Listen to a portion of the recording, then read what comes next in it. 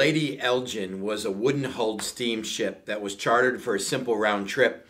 September 7th, 1860, it was to leave Milwaukee, carrying somewhere between 400 or 600 individuals. It was supposed to go to Chicago, a day's event there. Most were wanting to see the whole Democratic convention. Presidential candidate Stephen Douglas was going to be given a great speech. And then late that night, they would all return home, and everything went as scheduled. About midnight, it departed from Chicago. Even though rough weather and winds were predicted, a small storm coming in, a ship this size should make its way back to Milwaukee without any problems.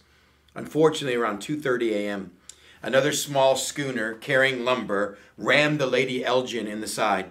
The small schooner was able to make its way to Chicago, crippled but intact. Meanwhile, within a half hour, the Lady Elgin would sink. 300 lives would be lost, just 2 miles offshore in the midst of the turbulent wind and the waves that picked up. By the time daybreak arose, news started to travel along the edge of Lake Michigan. So many people started to rush down and see who they could help, and there's where the story started taking place. There was a young student named Edward Spencer, part of Garrett Biblical College next to Northwestern University, who had gone out with many others to see in the dark of night who they could save and what they could do. And this young man, over the next 4 hours, going back and forth in the wind and the waves, was credited for saving 17 individuals that he found adrift on certain objects, kicked his way back, brought them to shore, only to go back and return and grab another life. It was 40-some years after that event. In a Q&A, a time of commemorating a great statue and a plaque that would be on the side of Lake Michigan for the heroic men and women that lended themselves to the life-saving effort, that he was talking about what happened in the midst of the night, how he and his brother heard the screams and yells of those that made their way to shore, and how they decided just to give their lives going back and forth at whatever the cost.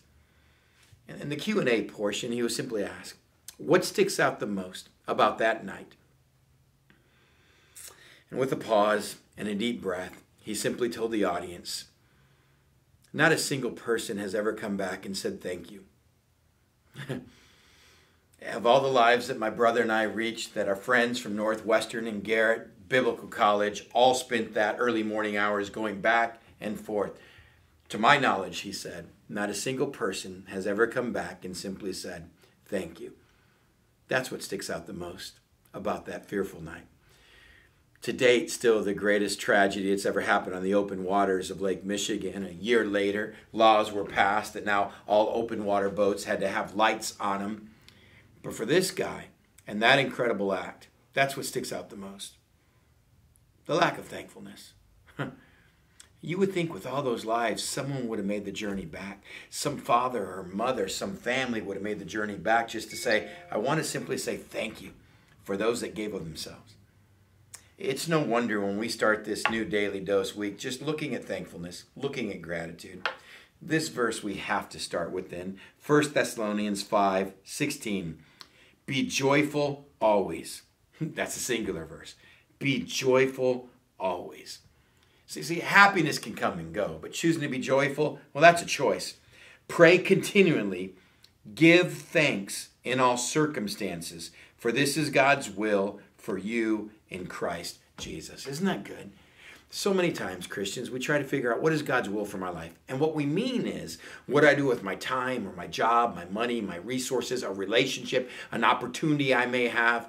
We try to figure out God's will, but the stuff that is clearly printed is God's will. Be joyful always. How?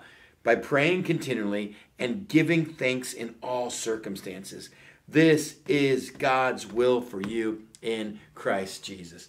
Maybe this season, before trying to figure out all the things that we don't know what God's will is, we should get back to what we do know.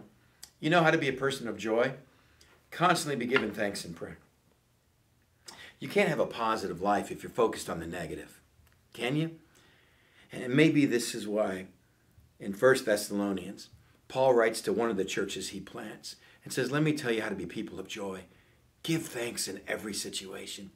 Yeah, it's tough times. Yeah, there's things going on. Yeah, we're not doing life the way we want to do it right now. But here's what I'm going to tell you. There's still stuff to be thankful of. And when you walk around continually with a thankful heart, you're going to be a person of joy. Why? Because your heart, your mind is set on things that you're thankful for, not on things you don't have.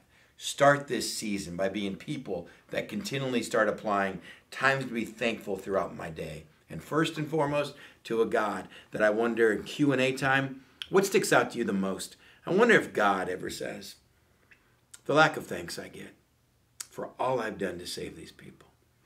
That's a great thought to get us started on a great Thanksgiving.